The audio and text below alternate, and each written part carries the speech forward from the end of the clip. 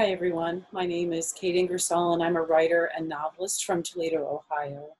In 2015 I wrote a novel called The Lace Makers, and I described the early process of that book in an earlier video, which I'll put a link below so you can go back and watch that if you're interested in learning a little bit more about how the initial idea of The Lace Makers came to me. But I spent about a year to a year and a half researching, reading books, watching films, looking at documentaries to give me more of a more full picture of the Civil War and of the Holocaust. And what I specifically was looking for were personalized accounts. I looked for autobiographies wherever I could find them. And after I had started writing Emerald's story, Emerald is the 8-year-old girl living in slavery in Tennessee. After I had written her initial chapter, I discovered 12 Years a Slave. And many of you may have watched the film or even read the book. And it's a harrowing story about Solomon Northup, who was born a freeman, but I believe it was 1841. He was captured and was enslaved for 12 years, unlawfully, of course. And that story in and of itself was so harrowing to me. There were scenes in that film that I will never be able to unsee. And I know that they only skim the surface of the millions and millions and millions and millions of acts of cruelty that happened during slavery, before that, and after that. In light of the George Floyd murder in May, in light of all the police brutality that we are seeing, we can see even now that the mindset of racism is still prevalent. The part that I'm going to be reading today from 12 Years a Slave, I think is very poignant. It takes place very shortly after he is imprisoned as a slave, and how he kept insisting to his owner that he was a free man and he was beaten for it. So I'm going to be reading parts of that to you now. This is pretty intense, so if you're very sensitive to violence or to man's inhumanity to man, you may just want to skip this video. But I found that this was very difficult to read, very difficult to witness, and for any of us that seek to find understanding, to seek understanding of the past, this is one of the best ways to know what really happened, through the words of someone who actually experienced it. So his owner was named Birch, and ironically enough, after I'd written Emerald's initial chapter, there is a slave owner that is horrible in her area, not her master, but in the area where she was in Lincoln County, and his name was Birch, actually. So it's a serendipity that this slave owner was also named Birch. So he goes to Solomon, who's been incarcerated after he's been thrown into this pen, and sometime later he comes to see him. "Well, my boy, how do you feel now?" said Birch as he entered through the open door. I replied that I was sick and inquired the cause of my imprisonment. He answered that I was his slave, that he had bought me, and that he was about to send me to New Orleans. I asserted aloud and boldly that I was a free man, a resident of Saratoga, where I had a wife and children who were also free, and that my name was Northup. I complained bitterly of the strange treatment I had received and threatened upon my liberation to have satisfaction for the wrong. He denied that I was free, and with an emphatic oath declared that I came to Georgia, that I came from Georgia. Again and again I asserted I was no man's slave, and insisted upon his taking off my chains at once. He endeavored to hush me, as if he feared my voice would be overheard, but I would not be silent, and denounced the authors of my imprisonment, whoever they might be, as unmitigated villains. Finding he could not quiet me, he called me a black liar, a runaway from Georgia, and every other profane and vulgar epithet that the most indecent fancy could conceive. During this time, Radburn was standing silently by. His business was to oversee this human, or rather inhuman, stable, receiving slaves, feeding and whipping them at the rate of 2 shillings a head per day. Turning to him, Birch ordered the paddle and cat of nine tails to be brought in. He disappeared and in a few moments returned with these instruments of torture.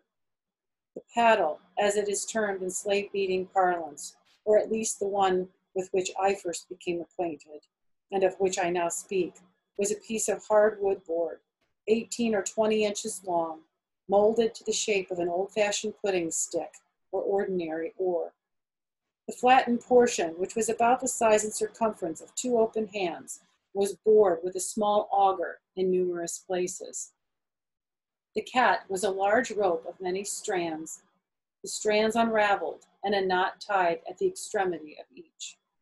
As soon as these formidable whips appeared, I was seized by both of them and roughly divested of my clothing. My feet, as has been stated, were fastened to the floor. Drawing me over the bench, facing downwards, Radburn placed his heavy foot upon the fetters between my wrists, holding them painfully to the floor. With the paddle, Birch commenced beating me. Blow after blow was inflicted upon my naked body, and when his unrelenting arm grew tired, he stopped and asked if I still insisted I was a free man. I did insist upon it, and then the blows were renewed faster and more energetically, if possible, than before. When again tired, he would repeat the same question and receive the same answer and continue his cruel labor. All this time, the incarnate devil was uttering most fiendish oaths. At length, the paddle broke, leaving the useless handle in his hand. Still, I would not yield. All his brutal blows could not force from my lips the foul lie that I was a slave. Casting madly on the floor the handle of the broken paddle, he seized the rope. This was far more painful than the other. I struggled with all my power, but it was in vain. I prayed for mercy, but my prayer was only answered with imprecations and with stripes. I thought I must die beneath the lashes of the accursed brute. Even now the flesh crawls upon my bones as I recall the scene. I was all on fire. My sufferings I can compare to nothing else than the burning agonies of hell. At last I became silent to his repeated questions. I would make no reply. In fact, I was becoming almost unable to speak. Still he plied the lash without stint upon my poor body until it seemed that the lacerated flesh was stripped from my bones at every stroke. A man with a particle of mercy in his soul would not have beaten even a dog so cruelly. At length Rathburn said that it was useless to whip me any more, that I would be sore enough.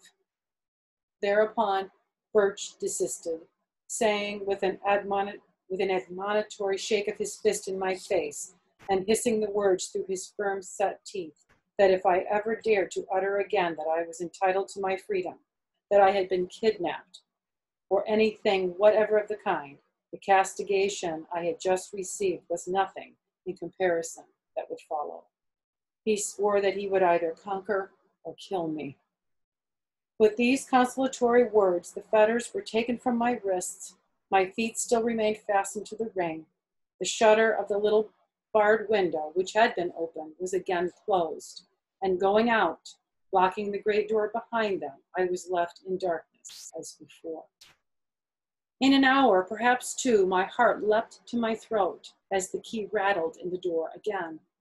I, who had been so lonely and who had longed so ardently to see someone, I cared not who, now shuddered at the thought of the man's approach. A human face was fearful to me, especially a white one. Radburn entered, bringing with him on a tin plate a piece of shriveled fried pork, a slice of bread, and a cup of water.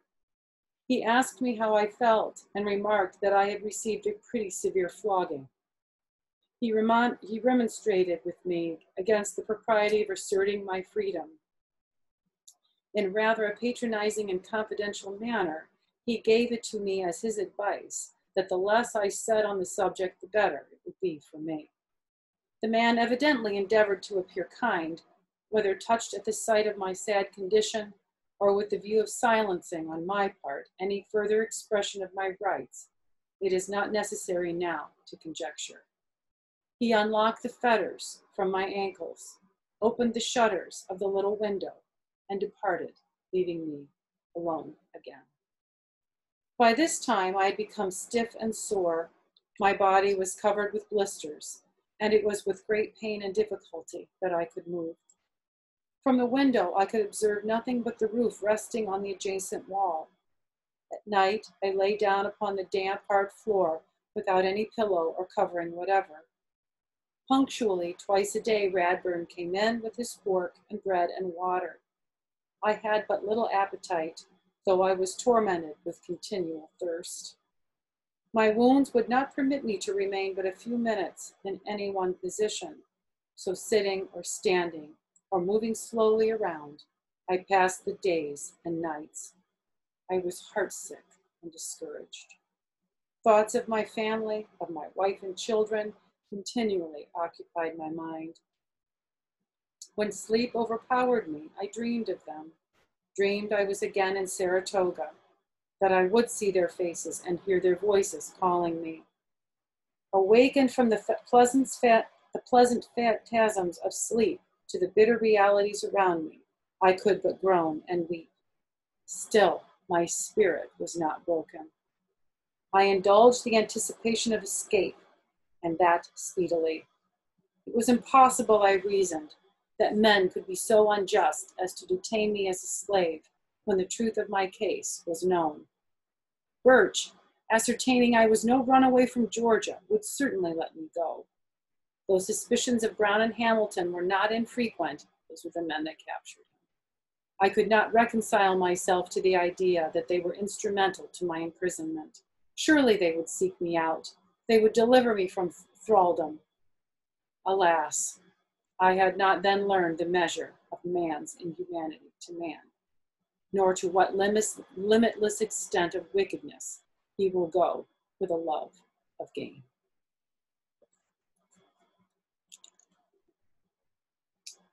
And I can't tell you how harrowing it has been to revisit the research. I have pages and pages and pages of man's inhumanity to man documented.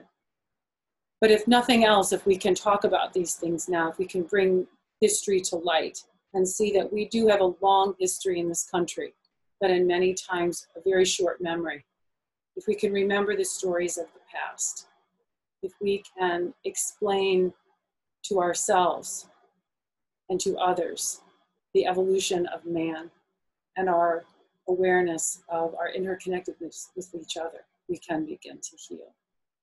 So I look forward to sharing more research with you, more books with you in the weeks to come before I release The Lace Makers. It will be available on Amazon in digital and paperback forms on June 21st.